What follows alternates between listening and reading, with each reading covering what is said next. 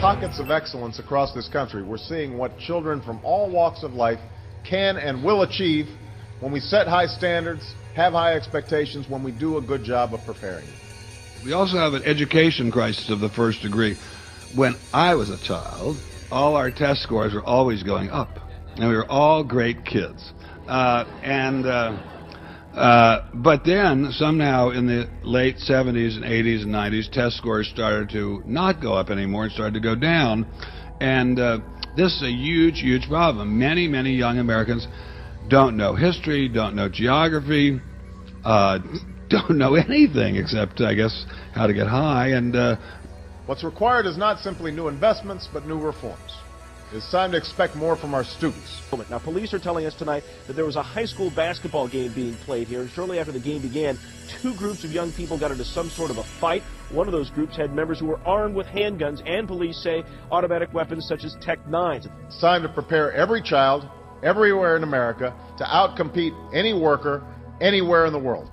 First at 11, things get ugly at a Eugene high school when parents get in a lunchtime brawl with students. But we know that our schools don't just need more resources, they need more reform. And that is why we'll invest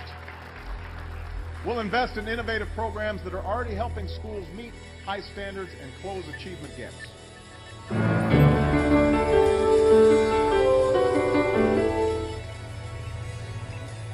Hi everyone. Every year it seems government leaders make pledges about improving education. We're told again and again that our future depends on it. So how are we doing? Not so well. Not long ago, a national report found that only 35% of high school seniors are proficient in reading, and 23%, less than a fourth, are proficient in math. 40% lacked even basic skills in high school math. And that's why I'm proposing a comprehensive plan to give every American child the chance to receive the best education America has to offer, from the moment they're born to the day they graduate college. As president, I will put the full resources of the federal government behind this plan. But to make it a reality, I will ask more of teachers and principals, parents and students, schools and communities.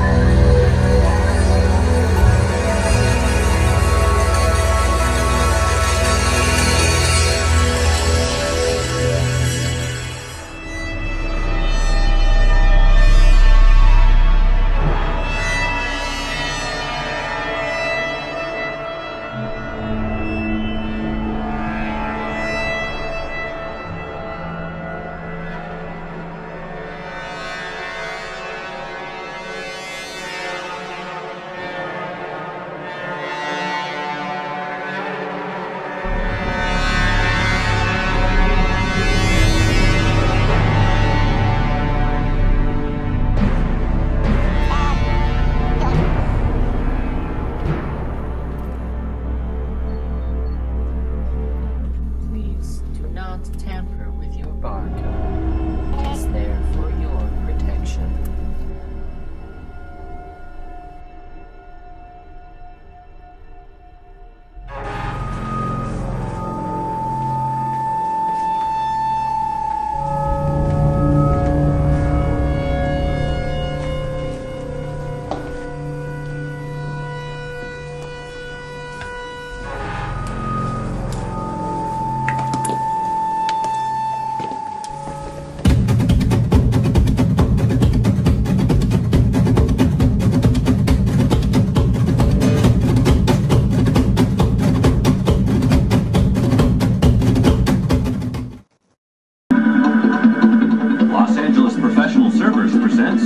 How to be the perfect waiter or waitress and earn great tips.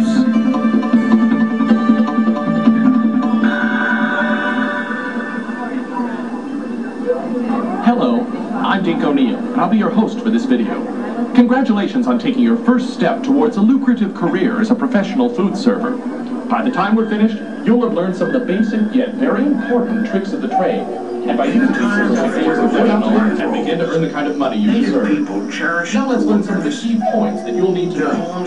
Our expert service consultant, Connie Ascension, will explain them for you now. Thank you, Dean. In the first chapter, we will start with approaching tables with confidence. The key word here is... This school brought to you by the Roanoke Project, building your future.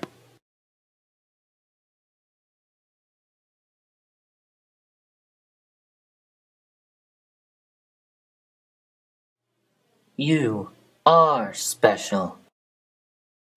You will make a great future. You will do great things.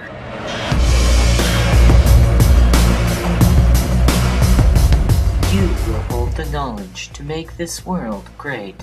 What is easier than conformity? You will make no attempt to resist. Studies have shown that a conformist student is a happy student. Creativity is unnecessary.